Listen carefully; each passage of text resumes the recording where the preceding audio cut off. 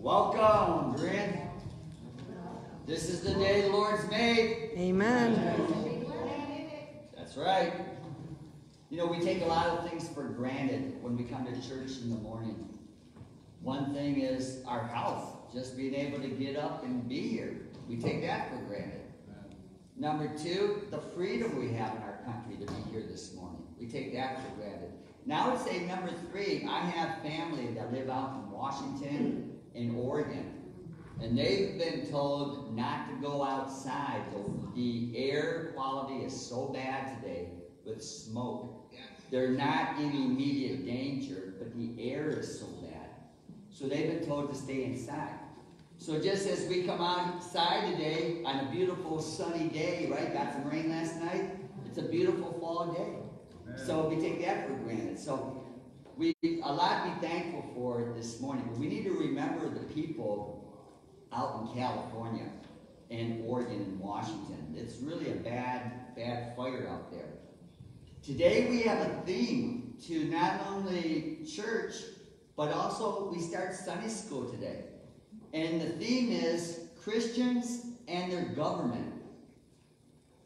What does that mean? How should we get involved in our government? What should be our participation in our government? So that's what we're looking at today through God's Word and also through Sunday school. So I'm looking forward to a great day. Let's open up in prayer. Dear Lord, we are so thankful this morning for so many things. We're thankful for the freedom we have in this country to be here without persecution. We pray for the leaders of our country. We pray for the coming election. Lord, we also pray for the people out on the West Coast who are experiencing just these terrible fires and smoke and air quality. So we pray for rain. We pray for all the people fighting these fires for safety. We just pray for their protection. And Lord, we also pray for our service today, Lord, that as we lift up our voices in song, that we would give glory to you. I pray as we're challenged through your word today, as far as our involvement in our government, our politics, what should be our role as Christians. I just pray that you would challenge us this morning. Again, give us a great day in your house. We pray this in Jesus' name. Amen. Amen. Good morning, church. Hallelujah. Let's stand and let's worship our King. Amen. Amen.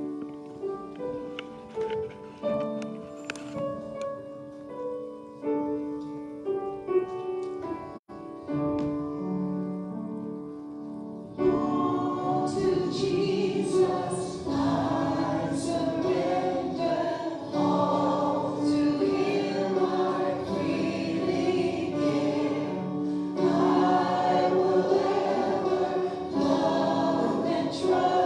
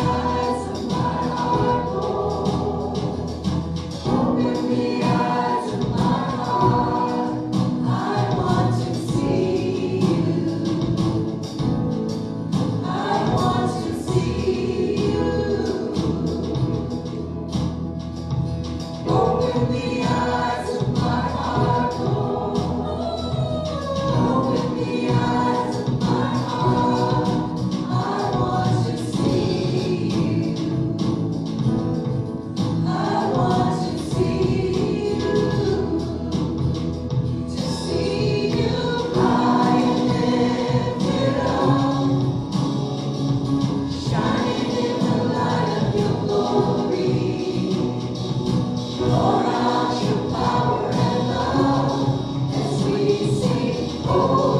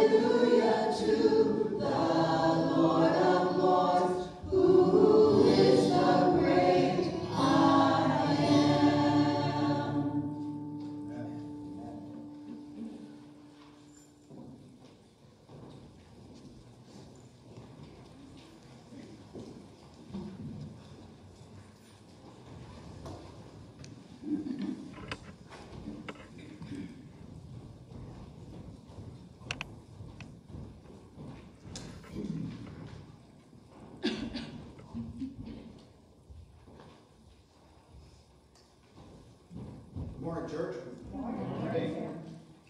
We're going to read this morning from 1 Timothy chapter 2. I urge you then, first of all the petitions, prayers, and intercessions and thanksgiving to be made for all people, for kings and all those in authority, that we may live peaceful and quiet lives in all godliness and holiness. This is good and pleases God our Savior. Let's pray before Steve comes up. Our Father in heaven, we are just so thankful for this new day, Lord. And as we just sang, we are so thankful that you are a faithful God. We thank you, Lord, that we serve a risen Savior. And Father, we just pray, Lord, for this day. We pray that you would be honored here and that you would be with Brother Steve as he brings forth the word. Just bless his words. And I just pray for each and every one of us, Lord, that we would grow closer to you today. In Jesus' name, amen. Amen.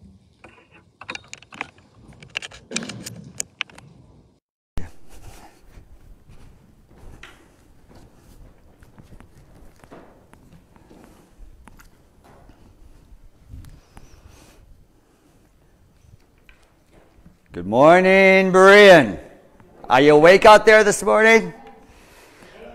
Before I introduce the sermon today, I'd like to share 3 verses from the book of Judges that led me to do this message today.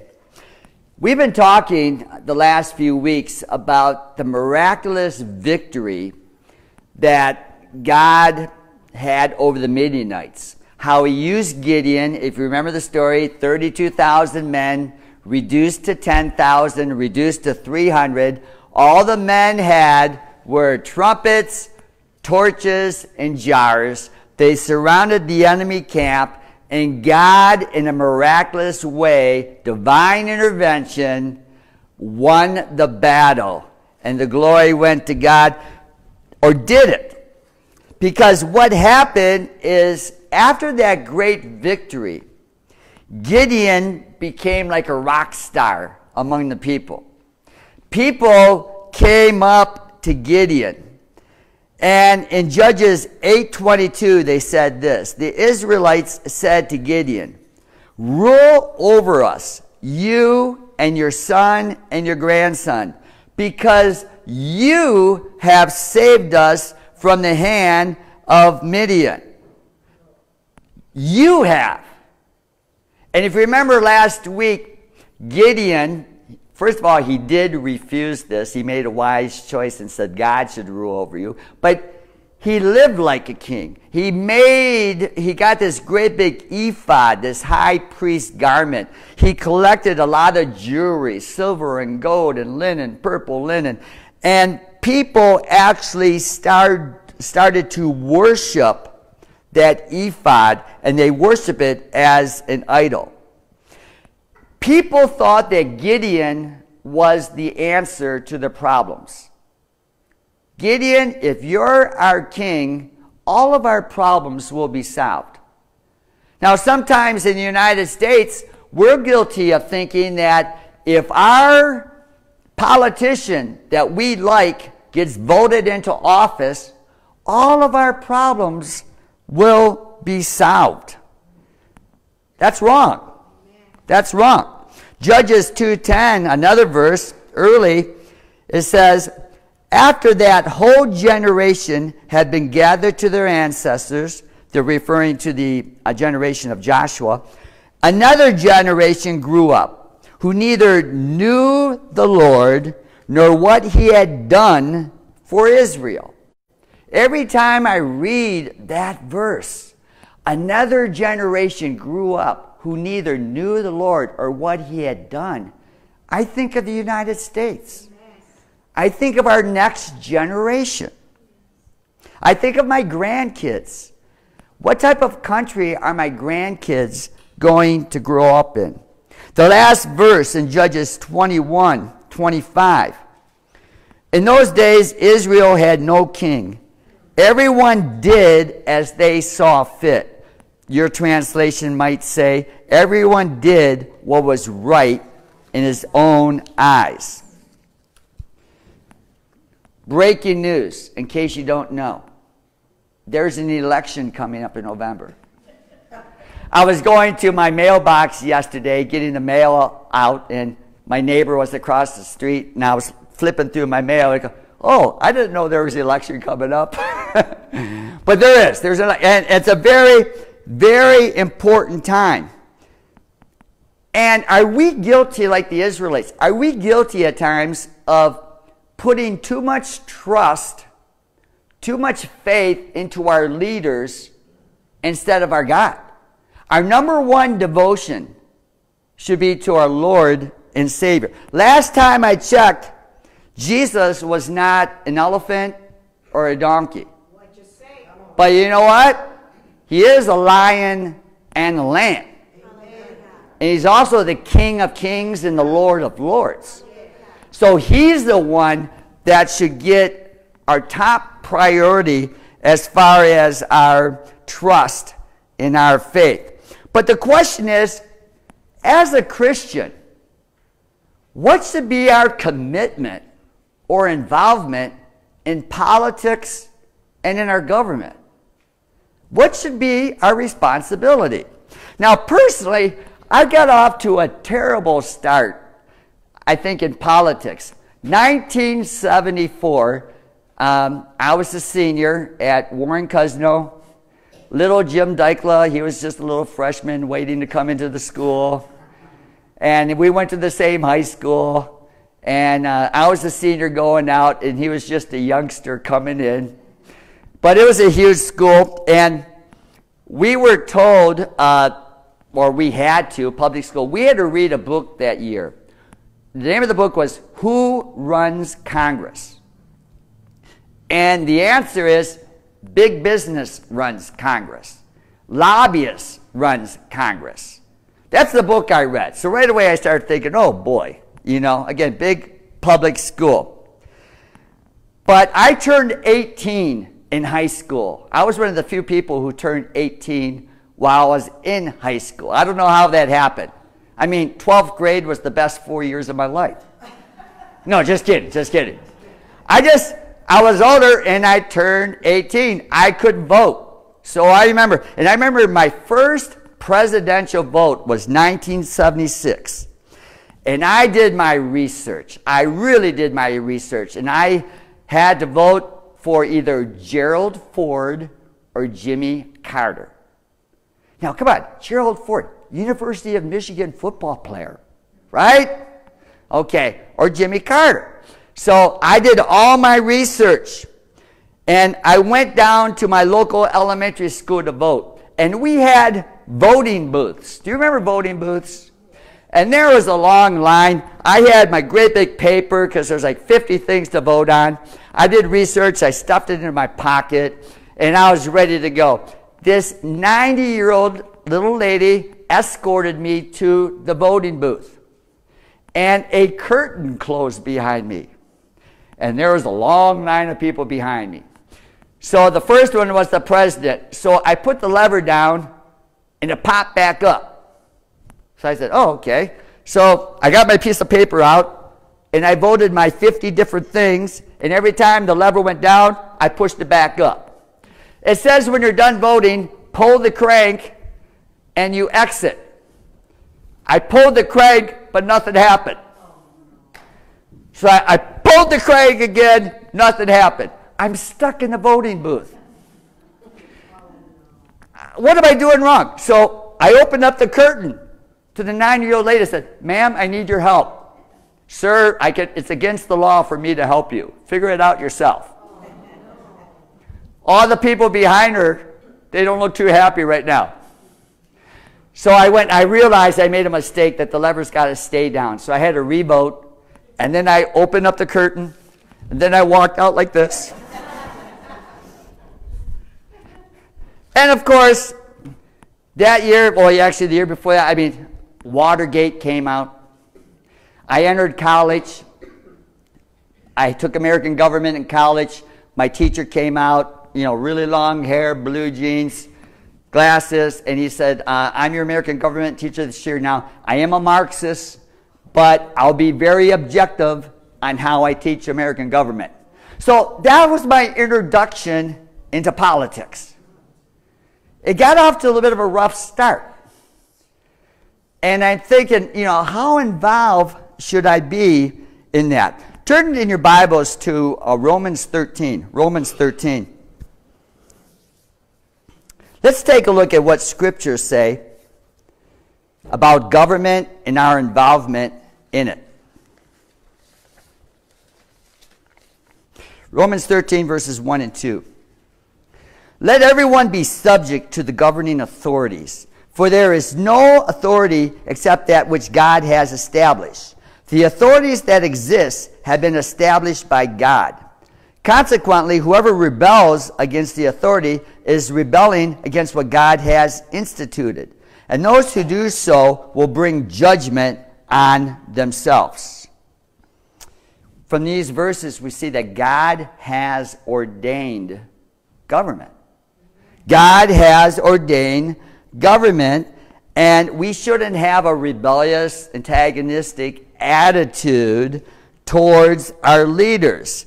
Nothing happens that God has not authorized. Let's take a look at verse 3. For rulers hold no terror for those who do right, but for those who do wrong. Do you want to be free from fear of the one in authority? Then do what is right, and you will be commended. For the one in authority is God's servant for your good. But if you do wrong, be afraid, for rulers do not bear the sword for no reason. They are God's servants, agents of wrath to bring punishment on the wrongdoers. The purpose of government, they're God's stewards, they're God's representatives to prevent wrongdoing. The great theologian Augustine said this, that government is a necessary evil, that it is necessary because of evil. Government is necessary because we're sinful people. We do wrong things.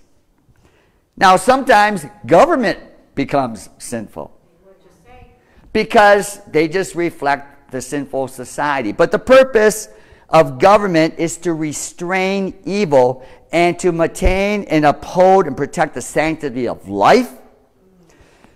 And we are called by God as Christians to respect those in authority over us. And whether government officials realize this or not, they're God's servants. They play a major role, and they're God's servants, and God has put them in that position. What's scary is sometimes we see that unjust people take those positions. And that is a little scary. But generally speaking, if you do what is right, you shouldn't be afraid. If you do what is wrong, you should be afraid. This should motivate us to pray for our leadership too. If we need to pray for if you pray for the leadership, you're going to follow them closer too, and that's very important. Sometimes, though, the government actually can become an agent in doing wrong. And that's the tricky situation, because they're ordained by God to, again, do away with evil, promote goodness. If they're doing wrong themselves, as Christians, are we obligated to follow that? And that's the question that we're discussing today. Take a look at, again, we're in Romans 13, 5 through 7. Therefore, it is necessary to submit to the authorities, not only because of possible punishment, but also as a matter of conscience. This is why you pay taxes, for the authorities are God's servants who give their full time to governing. Give to everyone what you owe them. If you owe taxes, pay taxes. If revenue, then revenue. If respect, then respect. If honor, then honor. God has given us the Holy Spirit. We have a conscience. Our conscience should be influenced by the Holy Spirit. And we need to obey those in leadership. We need to submit to them unless they forbid us to do something that is contrary to God's word. But the basic position in the New Testament is to be submissive and to be obedient as citizens of the state. We need to pray for those in leadership. But it's always those situations that we'll be talking about in a few minutes where if they tell you to do something that is against God's word, then we're obligated to follow God rather than man. Now, Jim read the portion in 2 Timothy today, and you'll see it over 2 Timothy 2, 1 through 3. We are to pray, and we can all start here. Then, first of all, that petitions, prayers, intercessions, and thanksgiving be made for all people. For kings and all those in authority, that we may live peaceful and quiet lives in all godliness and holiness. This is good and pleases God, our Savior. One of the things with this passage is sometimes we only pray for politicians that we agree with. Does it say that? Does it say there that we should pray only for those in the political party that we support? No, it says pray for all. And I think we all can do it better. I know I can do a better as far as doing that, praying for all of our politicians. We often hear the term separation of church and state, right? And that's it's often been misinterpreted throughout the years. I was doing, a little bit of reading on it yesterday, and the phrase itself is not even in the Constitution. It's implied in the First Amendment of the Bill of Rights. In fact, Thomas Jefferson, early in the 1800s, wrote a letter to a Baptist church where he talked about this, the separation of church and state, where it does not allow the state to rule the church or the church to rule the state. Our founding fathers did not want something like the Church of England, running everything and the influence of both. But historically, it meant that both the church and the state are answerable to God. Now, yes, the church, we answer to God. But the way this has been taken out of proportion, it seems like the state is answerable to no one. And that's one of the problems. In fact, not only are they not answerable to no one, they want nothing to do with God. So they've taken everything out of the government. But the separation of the church and state, and we'll talk more about that as time goes on. But God monitors government. God raises up governments. He brings down governments. And every human government is accountable to God because there are God's representatives in doing good. But when government is no longer acting justly, when government is no longer protecting life, when they're no longer promoting the sanctity of life, when they promote abortions and so on, then the church, we need to be a voice in the community. We need to take a stand, and we need to express that is wrong to the state, as God commands us to do. I like Peter. If you have your Bibles, of course, it's right above me. Take a look at 1 Peter chapter 2, verse 13. 1 Peter 2:13. Submit yourself for the Lord's sake to every human authority, whether to the emperor as the supreme authority or to governors who are sent by him to punish those who do wrong and to commend those who do right. For it is God's will that by doing good you should silence the ignorant talk of foolish people.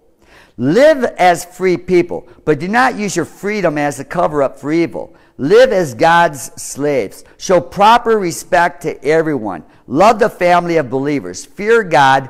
Honor the emperor. Now, some people would take this as a blanket statement where it says, submit to all those. Does that mean we have to submit to government no matter what they say?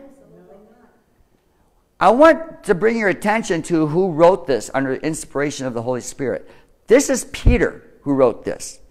Do you remember Peter in Acts 4 and 5? He was going around preaching the gospel, and he was arrested by the Jewish leaders, the Sanhedrin and the authorities. And Peter was given strict orders. We do not want you to preach the gospel. Strict orders. Now remember, this is the same Peter that we just read. Do you know what Peter told those in authority? He said this, we must obey God rather than human beings. We have to obey God rather than human. This is the same Peter. So when it says submit to authorities, that's not a blanket statement in every situation. Yeah, there's times where we have the Holy Spirit. We have a conscience. If the government is telling us to do something that's contrary to God's word, we have to make a choice. And I hope when we're faced with that choice that we'll have the courage, as Peter did, to stand up for what is right. Now, I know personally sometimes I get intimidated by government. Like when government tells me to do something, I feel like you cannot fight City Hall. I'm intimidated. Jesus standing before Pilate. There's a great couple of verses. It's John chapter 19. And Pilate is asking Jesus questions. And Jesus is standing quiet under the questioning. And in verse 10, Pilate says this, do you refuse to speak to me? Pilate said, don't you realize I have the power either to free you or to crucify you? Do you see what Pilate is saying here? He doesn't know who he's talking to. He's talking to the Son of God, and Pilate is saying, do you realize that I have the power? Don't you realize that I have the power either to free you or to crucify you? Jesus answered in verse 11, you would have no power over me if it were not given to you from above. Therefore, the one who handed me over to you is guilty of greater sin. Jesus is saying, you have no power over me. I mean, yes, my Father has put you in the power, but there's a whole plan behind this. There's a whole purpose behind this. I came here to die on the cross for the sins of the people. And you're just an instrument that's being used in God's plan. So there's no power. You know, Pilate thought he had all this authority. No, he didn't have authority. So, you know, our responsibility, yes, God is sovereign. God is in control. Our responsibility is love the Lord your God with all your heart, soul, and mind. Love your neighbor as yourself. And in most cases, when we follow that, we have nothing to fear from our government until government tells us to do things that are contrary to God's word. Romans 8:31. What then shall we say in response to these things? If God is for us, who can be against us? If God is for us, who can be against us? Now, when you do take a stand, you have to realize something. There might be consequences. It says that, you know, that they're given a sword, and sometimes they're quick to use that sword for a reason. For Peter, for example, yeah, he was put into jail. He was beaten. That came along with him taking the stand. So we have to remember that when we do take a stand, that there could be some consequences. Let's talk about TV news for a second. Now, there's a face. Walter Cronkite. That's when the news was the news. Now you have stations that go 24/7 and all they do is talk about politics. And are they reporting the news or are they giving an editorial about the news? They're probably giving an editorial about the news. Walter Cronkite was voted one time the most trusted man in America. The most trusted man in America. That's the way it is. And yeah, it's like he just gave the news, right? The facts. And we do have to be careful. I tell my wife sometimes, I say, be careful. I see her, she's getting a little, the blood pressure gets going a little bit, a little anxiousness. Be careful. Be careful you don't watch the news too much. Because sometimes, especially if you're hearing one side, it can sort of get to you, right? But one thing that we do see that many of the freedoms that we have to obey God are actually being undermined and eroded before our very eyes.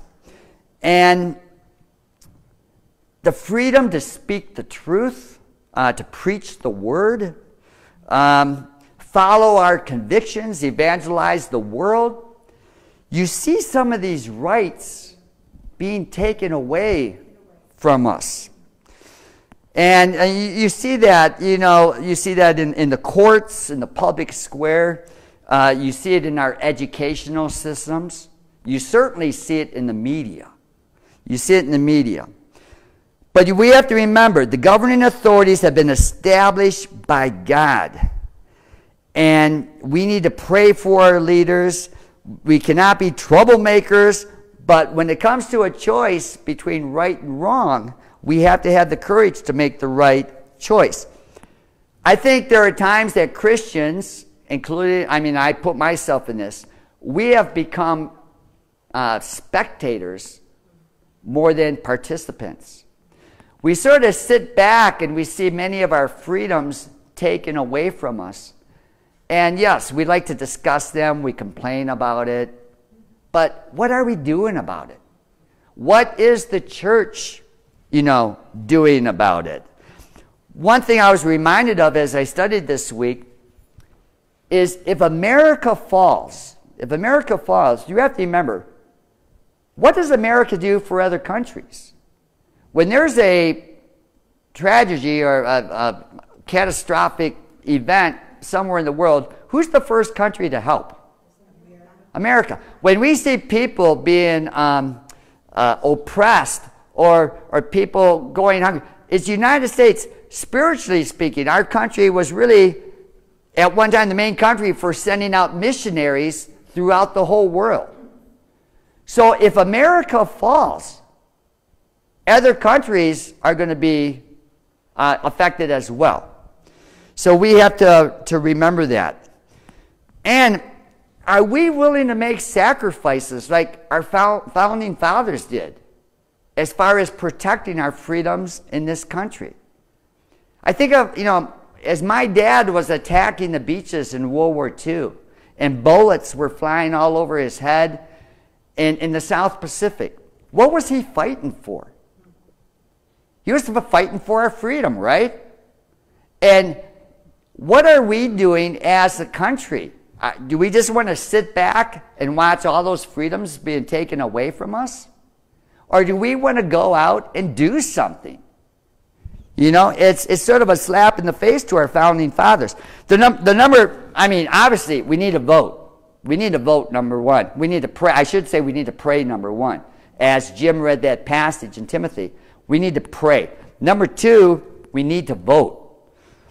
In the last election, I saw a survey, and I know surveys are misleading, and I saw a survey that startled me, that 4 years ago, 40% of all Christians did not vote. And first of all, whenever I see that, what did they define as a Christian? I don't know what that means. How did they get 40%? No matter what, that's a big number. 40%. And I think it's a disgrace that God has provided us a way, a simple way, to approve or disapprove of our elected officials. It's voting. And if we don't get out and vote, Thomas Jefferson said this: we don't have a government by the majority. We have government by the majority who participate. So if you sit back home and you don't vote, you're missing a great opportunity. Voting is a critical role in the course of our nation. What would our nation look like if every Christian prayed for our leaders and if every Christian went out and voted? What would our country look like? So, part of our Sunday school today, we're going to be interviewing a couple people from our church that have gotten involved with politics. So that's in Sunday school. But we have one guy in our church that is so busy. He's the busiest man in the world. And I had to grab him before he left. So I'm going to call Ron up. Ron, come up here for a second, because we're talking about being a spectator or a participant. Mike, is that on? Ron, you can stand up here. And Ron, I look at you as a participant. You're not a spectator. You see something you don't like, and you want to do something about it. So I want you to explain. I know recently you started a petition about something you disagreed with. I want you to I'm only going to give you a few minutes now. I want you to say, what moved you to start the petition, and how did you start a petition? How did you start the petition? Well, first it's got to be near and dear to your heart. Okay, you got to feel it calling, whether it be getting involved with child ministry or helping the elderly at these little hospice centers or something. There's all kinds of stuff like Jody does with cameras and Laris does with her ministry. But something that's near to your heart and you feel a calling from God, and it keeps. I don't think it's anything that's because if it was to me, I would pick something that's more to my liking, or something that would be what I want to do, like helping people in race cars or building better cars. But this is the calling from God, so you feel it, you hear it, and it keeps coming back to you. So you're like, why does this keep coming back every time I hear it on the radio or hear it on TV or something? It's this calling.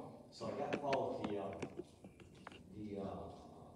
abortion industry because of this calling. It just kept coming back. And there's a little scripture in I think it's Matthew 18:6. Jesus said, if anybody was harmed, something like cause one of those little ones to stumble, it'd be better for a millstone on the neck and turn into the sea. So that kind of touched my heart. Put it all together. But to answer your question, it's just something that you feel. It's going to be a calling.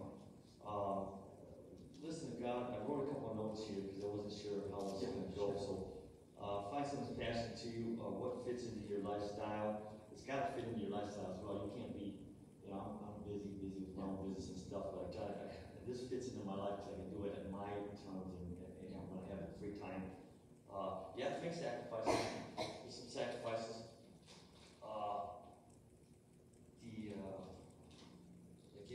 Like you were saying, do you want to be a spectator or do you want to get involved for something that you can relate to and it's personal? And find something that you can relate to as a personal experience. Part of my testimony, and I don't know if all you've heard it before or whatnot, but when I was in my early 19 and 20, I did end up with my first girlfriend having an abortion. And at that point, I didn't know because as a secular man running around just doing things like the world, I was a worldly guy. I was brought up in a Christian family. I was brought into this God thing at the time. I didn't know what it was until I got to my early 40s. And then that's when I started realizing what I did to err my ways and started seeing Amen. See things for myself, so I realized I got to get involved with something that's near to me Yeah, that I can relate to. Yeah. So that was kind of something that yeah. I was able to put all together that way. You started a petition, though, right? We started a petition. How do you start a petition? Well, first, again, you find someone who's already got something big going. Okay. So I go to those people because they've got the foundation already Okay. laid. Get involved with that there. Okay. And be a part of their already successful mission. Okay. And that's where, it wasn't just me thinking, hey, I'm gonna start this. So I get involved in things. I go to those Woodward Dream Cruises, I hold a sign, I'm the guy out there holding the abortion signs, waving my hand. People throwing eggs at me and rotten tomatoes. I'm that guy. So I got involved with a couple guys and Yeah. to get involved with the community. It's a beautiful thing to get out there and do God's work. Awesome. Again, it's not for everybody. Yeah. I get spray painted all over my shirt, spray painted by these college kids, they got arrested, but yeah, there's some danger in getting involved in certain things in certain places, so we're taking some chances. Now, what did the Lord say? Hey, they persecuted me. Yes. They're going to persecute you. Don't be surprised when they persecute you. And when you take a stand for the Lord, you're going to be persecuted, right? So to me, every egg that hits you is reassurance that you're doing the right thing. I'm not joking around. I'm not joking around. Okay. Okay. Well, like I say, Jody's involved, some Bill Anderson involved, Pat Anderson Scott is involved with the jail ministry. Yeah. And Pastor Paul is also involved with the bad joke ministry. Thank you. Great job, God. Thank you. Thank you, God. Thank you. But I just. You know, Ron is an example of a person who is a participant. You know, we all can vote, we all can pray. But is there something else we can do? Now, I do have one more verse I want to share, but when you come to Sunday school, I'm going to have two other people talk from our church. And they're people that don't sit on the sidelines, okay? So I think that's important. But I do want to share one verse with you in closing. Proverbs 25:26. I love this verse. Like a mudded spring or a polluted well are the righteous who give way to the wicked. What that verse says that if you're a righteous person and you just sit back and your standards of right and wrong you make compromises with the world and you just sit back and do nothing and you watch everything go downhill, you're like a mudded spring or a polluted well. We need to do something. As a church, we need to, and again, I'm speaking to myself, number one. I think a lot of the times I'm more spectator than participant. So I think the challenge for today is, as Christians, yes, we need to respect. We need to submit to our government. We need to pray for our government. We're not to be troublemakers or rebellious. But when we start seeing our freedoms and our rights from our founding fathers being taken away from us, we need to take a stand. We need to be more vocal. So that's how this has convicted me. And again, our trust, number one, is in the Lord. Our trust, number one. The answer to the problems in this world is not government. It's the Lord Jesus Christ. The problem is sin. The solution is Jesus Christ. And we need to remember that, number one. And just like our money says, in God we trust. In God we trust, right? Let's close in prayer. Dear Lord, I pray that you would take these passages of Scripture today and really speak to us. Lord, we thank you for the freedom that we have in the United States. We thank you for the founding fathers and all those who made so many sacrifices for us to have freedom of religion and just our whole Constitution, how it's set up. Lord, I pray that you would give us wisdom on how we can be more active and more involved in our government. I just pray that as a church that we would not just sit and stand still and just watch things happen, but that we would be more actively involved. Speak to each individual today. Lord, again, we thank you. We thank you that you're sovereign. We thank you that you're in control. And we continue to pray for our election coming up, that your will would be done. We pray this in Jesus' name. Amen.